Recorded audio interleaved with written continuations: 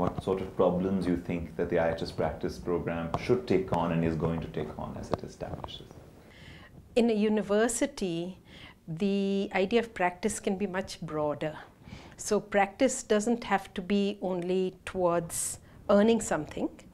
It can be towards contributing to the society. In particular, most firms and even most universities don't look at the last mile, at the lowest 50%, at their issues, their problems, especially in the urban context. And that is something that IIHS can do.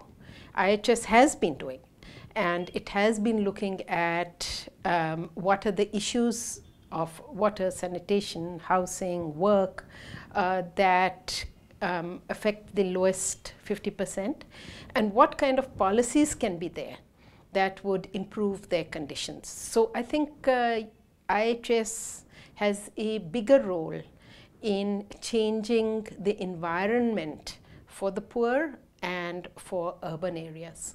How do you feel like in the way it has been working, IIHS is doing this differently from other educational institutions and more traditional university setups?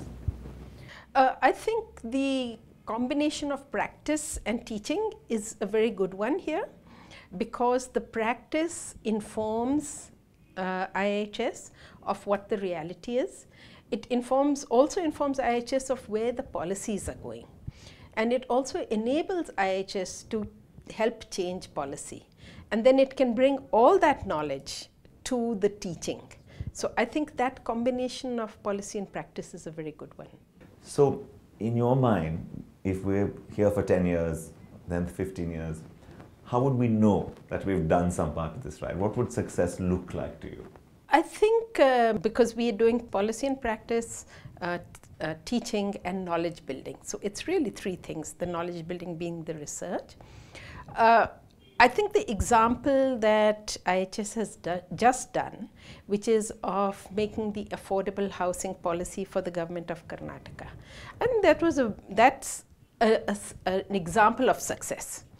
Because what is affordable housing? Who are the people who need it? How can it be there?